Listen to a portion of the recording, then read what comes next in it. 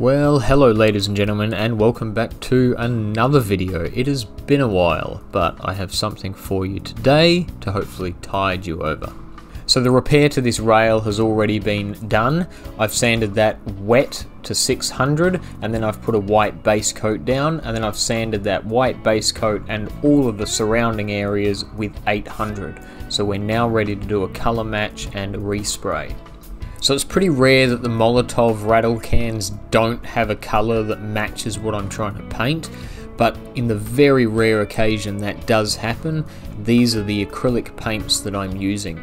These give me the ability to colour match in small quantities. It's pretty rare I need to mix large quantities of paint, and I spray that out of this Harder & Steinbeck airbrush. Airbrushes come with a few advantages to them. One, and probably the biggest one, is minimal overspray that you would get from a larger automotive spray gun. Two would be the minimal output that they spray, so I'm going to do this whole job with less than 30 mils would be my estimate. If I was planning to use an automotive spray gun, I couldn't mix only 30 mils. I would have to put a lot more paint on, or I would have a lot left over, which isn't ideal for me and my overheads. And three, not only are they good for medium-sized spray jobs like the one we're about to do, but for mimicking things like resin swirls, they can't be matched. They're so good, so definitely a worthwhile purchase. I would buy one of these over an automotive gun any day of the week if you're starting out. So we're going to start with our closest colour, which is this golden high flow teal. I'm going to put a dollop of this on the board and see how close this colour is to where we want to get to.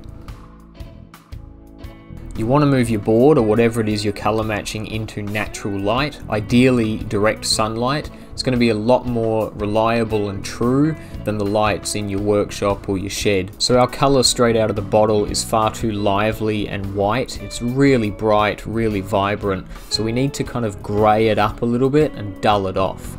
The paint is still wet, which is going to make a big difference, but I can tell straight off the bat, even when it's wet, that it's just not right.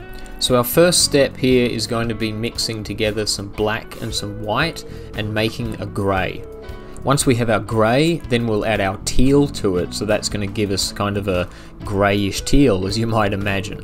Now a colour like this isn't overly complicated. There's only really going to be 4 ingredients, and they're going to be black, white, green and blue. So once we have our teal, which is green and blue, combined with our white and our black grey, from there we can just adjust one of the 4 colours that we need to until we get it right. So at our starting point here, we're far too white, we're not dark enough. It does look like we're a little too green, but we'll start by darkening it and see what the colour difference is after that. So we're going to add more teal, and we're going to add a little bit more black, like a couple of drops, just to give us somewhere to go, see where it brings this colour. So our shade is pretty good here, but we're pretty grey. I don't really want to add any more black because I think it's going to grey out the whole colour. So now we want to work on either our green or our blues. Blue is definitely going to darken things a little bit, so I'm only going to put 3 drops of this in, give it a mix, and see how it looks after that.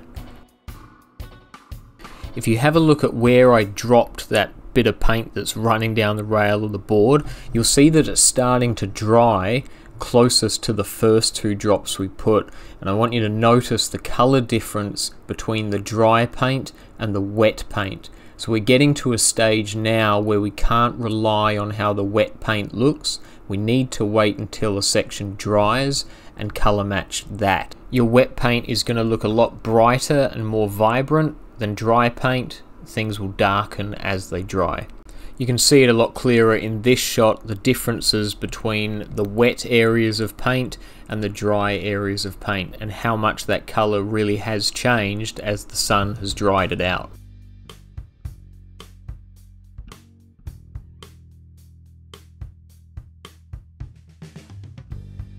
Moving inside, you can see how many attempts it took to get a colour that I was satisfied with.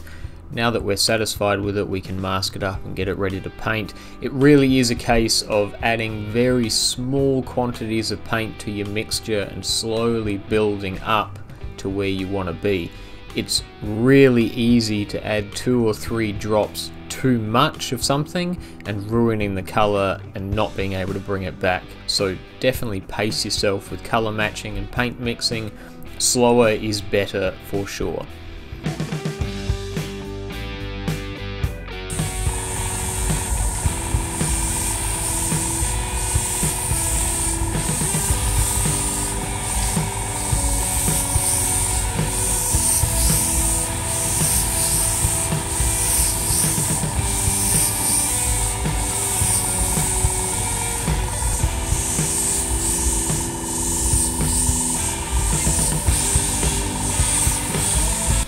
Our first coat only goes over the white base coat that we laid down prior to our colour matching, and then our second coat goes over everything all the way up to our masking tape in this case, or to your blends if you're spraying to an area without masking tape.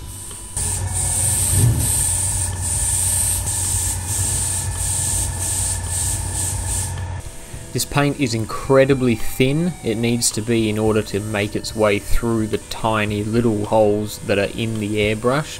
So you need to be careful not to lay it on too heavy because it's really easy to get runs. As well as that, you need to let it dry substantially before adding a clear coat.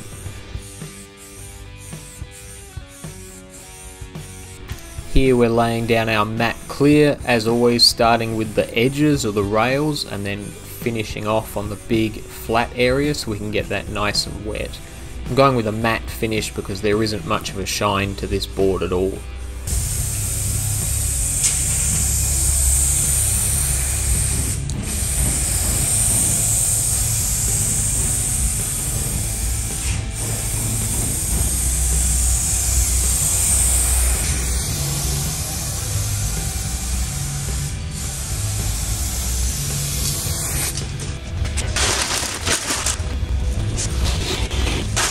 With our clear coat down, we're going to leave that 24 hours, come back the next day, and we'll get on with the sanding and the finishing of this thing.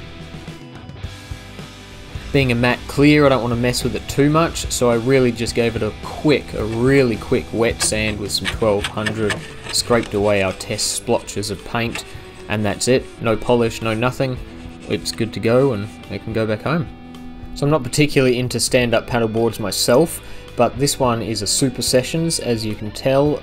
Super Sessions was a brand from a New Zealand shaper named Graham Allen, who actually shaped in a place named Cheeee, which is only 15 minutes down the road from where I'm at. I've never met him personally, although I would certainly like to if he's out there listening to this. From the very little I know of Graham Allen's Super Sessions, he was a pretty low-key shaper. It was never big business for him, and he was always destined for greater things. He now builds super yachts here in New Zealand. He's a composite master from what I hear, doing really high-end things with carbon fibres and different composite materials like that. Although I don't know when this particular board was built, I'm assuming it was a fair while ago, considering it's one of Graham Allen's boards. His early use of epoxy is definitely something that stands out about him to me. This particular board being an epoxy layup, it's EPS foam inside, and the timber on the deck is a kauri, which is a native New Zealand timber. I've never seen a stand-up paddleboard by him before. I've only ever seen surfboards from him, which were always beautiful boards. But even this SUP stands out to me, not just its early construction using epoxy, but its dimensions as well. It's 12 foot 2 long, which is crazy, but it's only 29 inches wide, which is really strange for a stand-up paddleboard. Something that I always struggle to keep to myself is that I currently own Graham Allen's Clark Foam Edition Hitachi on the fly planer. It's a full depth cut at a quarter turn. I was so stoked to get it. A guy rocked up in my driveway one day who used to shape with Graham, and he had the planer as well as a bunch of other stuff and asked if I wanted to buy it out of the boot of his car, and so I did, and I still use this planer today to make the boards that I make when I get a chance to make boards. So it's always an honor to work on one of his boards. I'm always stoked to get them in. And that's it. That is the end of this video, guys. I hope it's been helpful for you. Sorry for the radio silence. It has been a crazy month this month, but I'm starting to get on top of things now, and we should have another video out soon. Bit of a resto of a lightning bolt. Welcome to all the new subscribers that have joined us over the last month. I do normally put out more videos than this, so apologies, but you can expect more in the future. And a big thank you to the old subscribers for your patience as well. I hope you're all happy and well, and we'll see you in the next video. Cheers for watching, guys. Cheeee!